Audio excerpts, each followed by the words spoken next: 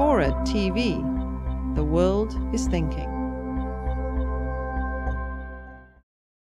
And focusing still on disaster response, a chief security officer official in the US actually wrote this a few months ago, basically saying that these real-time maps are almost as good as having your own helicopter. And he's talking about this in the context of protests that are happening in the UK and other places. This is before Tunisia and so on. But he's starting to understand that these live maps can really be helpful tactically and strategically by providing you with real-time situational awareness. And he's a little worried, actually. This whole article that he writes is one where he's ranting and complaining about, oh goodness, this is going to get harder for us to do now with protesters and becoming more savvy.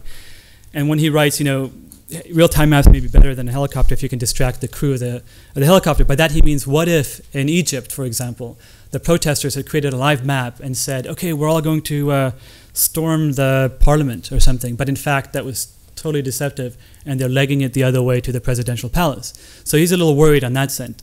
But I think this idea of a real-time map being your own helicopter is an appropriate analogy, in my opinion, and obviously I think has some applications and implications for what we can do in disaster response, because we don't all have helicopters in disaster response. We don't even all have balloons like Jeff Warren, or UAVs or what have you, or even satellites, right? So maybe a real-time map can complement that. It's not an either-or, right? It's a complementary tool. So we started thinking, how can we provide the disaster response community and activists with the best helicopter around, not just any old helicopter. And as we all know, the best helicopter around is Airwolf.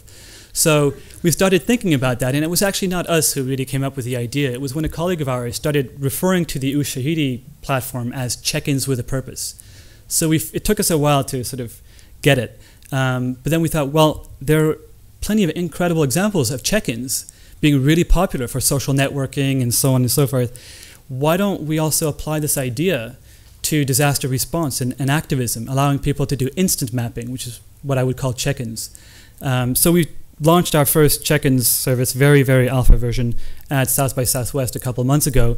It's already been used in a couple of real-life situations, and we've been piloting it in different areas as well. Been talking most recently with a colleague of mine in Angola who wants to use the check-ins idea to identify sort of minefields and so on in Angola. So that might be a potential example of how we might be able to use this. And we've been talking to our colleagues at OCHA, who we've been collaborating with on the Libya map, about this, because they already started thinking about using check-ins months before we did for disaster response. To check in a disaster response, to check out, to be able to identify who's working where and so on. So this is something we hope to continue working with them on and learning about how we can make this feature a little more usable for their case. So that's